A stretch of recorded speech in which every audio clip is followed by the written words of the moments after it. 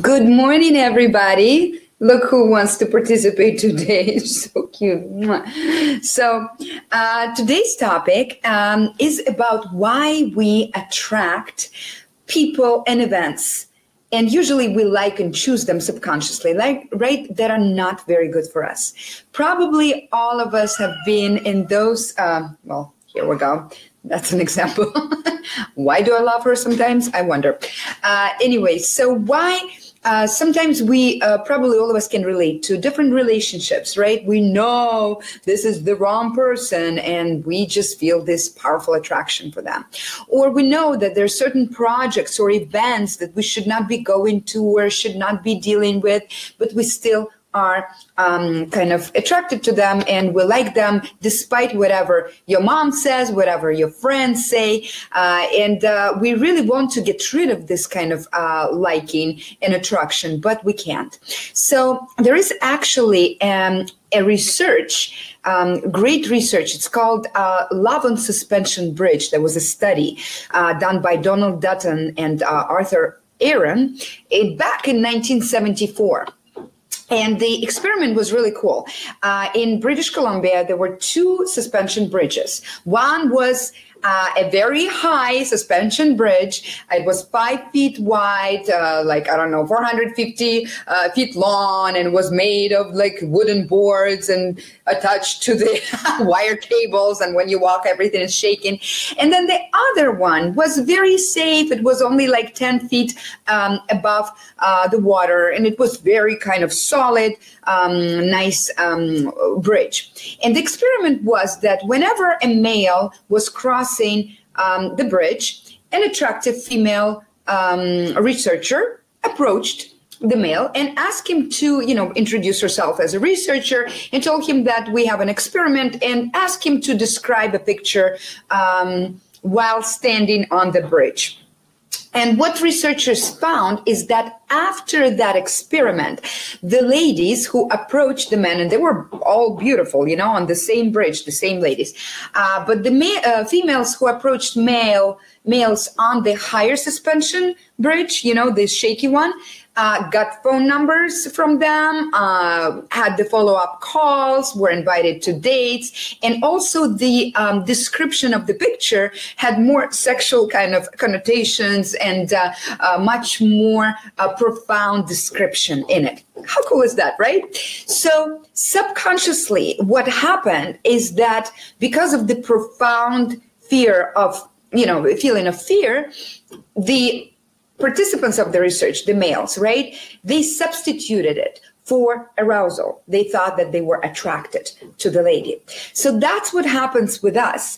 Very often, especially in our society, especially in American society, we're not allowed to express strong feelings. So we kind of learn to live in the very neutral feeling world. So whenever we start having feelings that we cannot control, like fear, anger, something, curiosity, right? Based on something dangerous, right? Danger, danger, danger. We experience that strong emotion that our soul actually craves. And that's how we subconsciously like those people who can bring that emotion in us. We like those circumstances, put ourselves in those events and environment which have some danger in us. So the reason for that, so we can feel alive, right?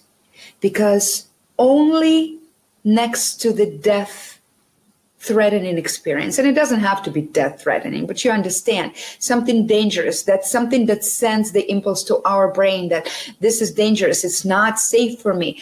Only in those environments, many of us really experience true living. So the key here is, how do we get rid of this pattern? Because of course, obviously, even though it provokes that emotion, it's not really good for us, right? So how do we get rid of this? And I see that all the time with my coaching practices, that people come and they are so afraid to feel the negative that they will cover it and distract themselves with anything. And then with that, they kill a part of their soul. Okay? So the key to that is actually expressing all of your emotions, is actually writing down things that come to mind. Why do you feel this way? If you have anger, express it, but find the ways that you express it productively. If you have fear, acknowledge it, right? So first of all is acknowledging. Sometimes it's really hard, right? And secondly, expressing it and finding the tools that help you express it in a healthy way.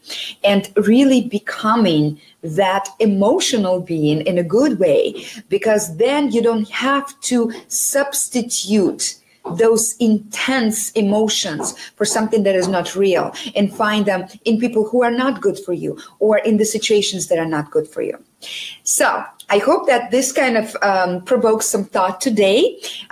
If you want to download my ebook and audiobook that deals with actually a lot with how we show up in any type of relationship. So this book is not about really romantic relationship per se. It's more about how you show up to the world and how what you are projecting to the world is showing up in any different relationships in your life. So I gave you the link in the comments. And if you like it, please like and send me messages. And I hope you have a wonderful Monday. Stay out of trouble. Experience the life to the fullest so you don't have to feel danger in order to feel attraction.